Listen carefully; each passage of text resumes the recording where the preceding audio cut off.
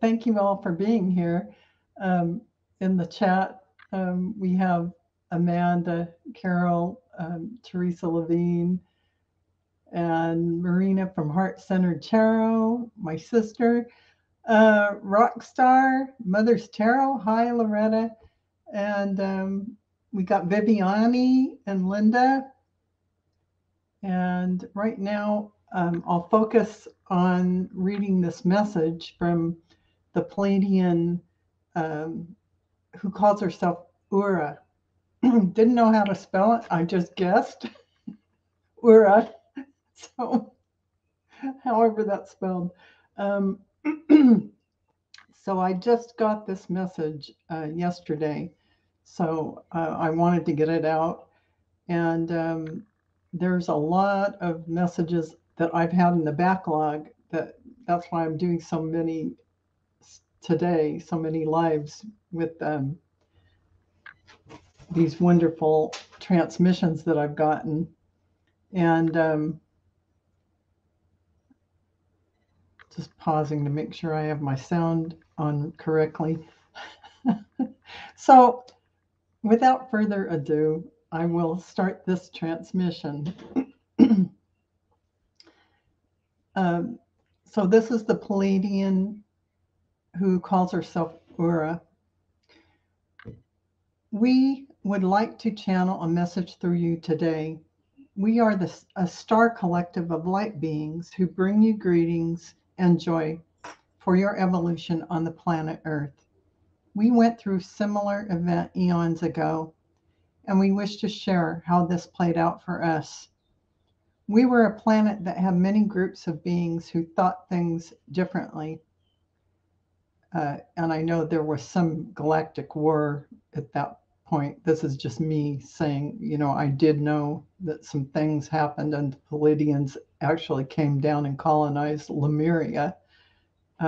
So that I did know. But this caused divisions within our society. We wish to tell you that allowing the evolution of humanity will be a very wondrous thing. When we got to a place where we were at a tipping point, we were lucky to have outer guidance that steered our planet toward peaceful coexistence. And this was the catalyst for change, for it was either annihilate ourselves or come together in the one light. And I think when they say annihilate themselves, they're talking about their brethren who came to cause trouble with their planet. There's a lot of connectedness, but different races. We slowly got on board with the idea, not all at once, but gradually, as more and more people shifted their light frequencies. We brought light into the collective consciousness of beings on our planet. So over time, things shifted to the light, and we live in complete harmony now. This harmony was not instantaneous, but long awaited as factions vied for power and position. But even as that occurred, it was revealed as an old system that was breaking down and only having its last hurrah. We share this with you so you will realize that you may see things on your planet by mankind that demonstrate a cross purpose, but do not let that old system, which is dying, affect you. This structure is a 3D model that will no longer exist because it has no energy to support it any longer.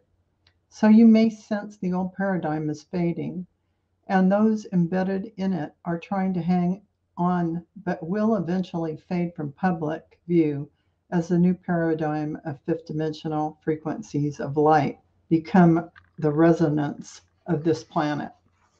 This is a new Earth. Old systems are ending and collapsing as of this message. Just be observational and do not attach to the drama playing, as it is only temporary, as the old system is on its death throes. We are very excited for humanity. You will experience the love that is unfathomable, that sense of unconditional love that encompasses all. This will be your reality. Now go about your business free from the drama of the outside world and only allowing the higher frequencies of light, love, and oneness of Divine Source. We are the Pleiadian Collective, Uura, your friend and star seed of light. And that was the end of transmission. Now I pulled a card for this and I got the Ace of Swords, which is the gift of mental clarity, awakening inspired thought and activating the logos of the divine. Now, the logos is the word. It's the word. It's God. It's Divine Source, and the word is love. So it's pretty fitting for this transmission. And that's it for this. It isn't a very long one, but they're all pretty amazing. And some of them later today will have a lot more details in it that I haven't heard before. So that's pretty interesting. Um,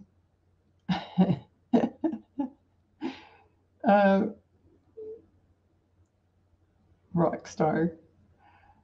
Well, Rockstar, here's the thing about the reptilian thing, okay? It is an old paradigm that's going away. It's already on the downswing, so it doesn't matter what has been said in theories about reptilians running our planet or any of that kind of thing, because that, we come from a reptilian brain. Let's put it that way. We're all one in the one light, and every part of us is showing us something about ourselves. And even the point where beings have come in and interacted with us is all divinely ordered. Everything is the way it needs to be as we move forward toward enlightenment. And if you concentrate on things that are of lesser vibration, you will lower your vibration. If you concentrate on love, light, higher frequencies, that's not to say that things aren't happening in the world. You can observe, but don't attach your emotion to it. And it would be best if you didn't put your awareness on lower vibrational thoughts that aren't going to serve you well. So just a tip from me. I think we've all gone those different avenues, and what serves you best is to stay in the light and love and unconditional love for everyone. And every single being in this whole entire universe, multiverse, in all dimensions in space and time, we're all part of Divine Source. So no matter what. So I think everything will be really gelling in front of us, and we're going to see how things play out, and it's all going to make sense, because as we open up to the fifth dimensional frequencies, we will have more aha moments and understand more about how this earth plane, this teaching planet, works within all of the dimensions. What we are thought of outside of Earth, how the other dimensions look at us. And, it's a pretty sought after place to get in and play. You learn a lot of stuff here. So you have the yin and yang, the good and bad, the dark and light. It's to play. It's to involve. It's to understand. It's just not for you to take like it's dramatically real. It's really just like Shakespeare said, we're all players on the stage. It's for our evolution. So if you look at it that way, it's a better way to frame it. So, you aren't worried about anything. Everything is the way it should be. And we're here for fun. and to evolve. So this timing right now to be on Earth is pretty magical that we are here during this time. And we never knew when this time would come, this evolving moment, because humanity had to get to the point where we had enough of the collective that were pushing the energy up, and that allowed the opening. It could have been 10 years from now. It could have been in 1980, but it didn't happen because we didn't have enough. So this is a monumentous time, really amazing. And I just want to tell all of you, in the chat, um, I hope maybe after I'm done with all the channeling that I have today, all the messages to bring forward to you all, I'll come back on and do personal readings. But right now, during the channel messages, I'd just like to focus on those. And thank you so much for being in the chat, everyone. It's so good to see you. Hi, MJ420. Who else is in here? Oh, did I say hi, Rockstar? I said hi, Mother's Tarot. Yeah, it was so nice of you to join me. And yeah, I appreciate that. And I love you guys. Thank you for coming. Viviani, thank you. Um, so in my next channel message is in about 15 minutes. So stay tuned. And I won't run my intro for that one. So you don't have to sit through it, but I love it. It's fun.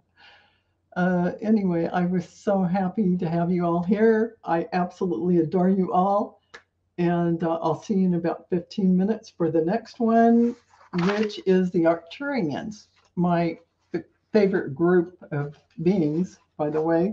I've done lots of work with them. So I'll see you in about 15 minutes. Love you guys. Bye-bye.